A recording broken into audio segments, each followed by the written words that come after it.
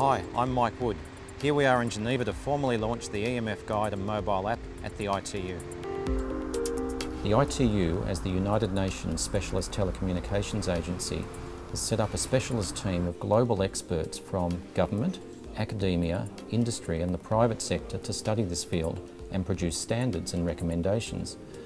As you know, wireless communications is integral to modern society, and we are always within arm's reach of whether it's a mobile phone or a device. And it's integral to every part of our daily lives. New base stations and networks are being erected all of the time to give us access to the quality communications that we rely on. And by 2020, nearly everything we know will be connected. So how safe are all of the wireless devices and the networks that connect them? This is a really important question to answer as we head to a truly connected world. To answer these important questions and help explain how wireless technology works in our everyday lives, the ITU has developed an EMF guide and mobile app with information from the World Health Organization and from the ITU. So let's have a look at the app and its features. First of all, accessing the EMF guide is really easy, whether it's via your laptop, PC or any of the mobile devices. Simply go to emfguide.itu.int on your laptop or device, or download it directly from the App Store.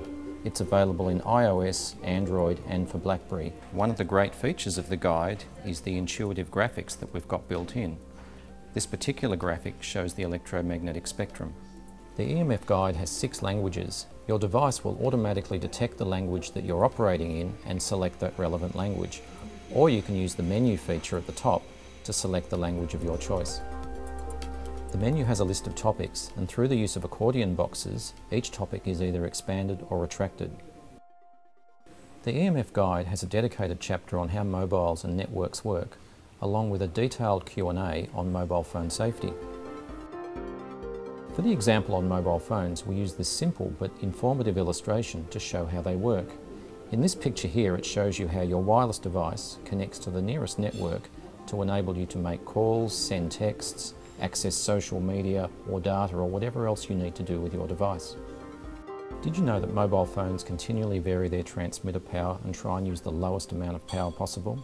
The way a mobile phone or a wireless network operates is to have an extensive array of base stations close to the users, so both the device and the base station only have to communicate over a short distance.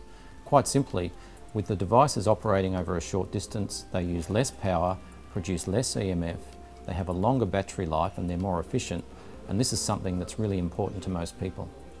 The other topics in the app are designed in a similar way, with informative graphics and easy to read information. The EMF Guidelines and Standards chapter has a summary of the human exposure guidelines, the safety factors, and the standards from the international standards organisations. The FAQ chapter is one of the most popular, answering all of the common questions people have on EMF and mobile phone safety. We've just launched the ITU's EMF Guide and mobile app at the Study Group 5 plenary meeting. It's through the collaborative efforts of the global ITU group that we've put together the content. Well, that's fantastic. Finally, our standards will be available through a smartphone. The EMF Guide will be regularly updated based on new information and research from the World Health Organization and ITU. We hope you enjoy using the EMF Guide and we welcome your feedback.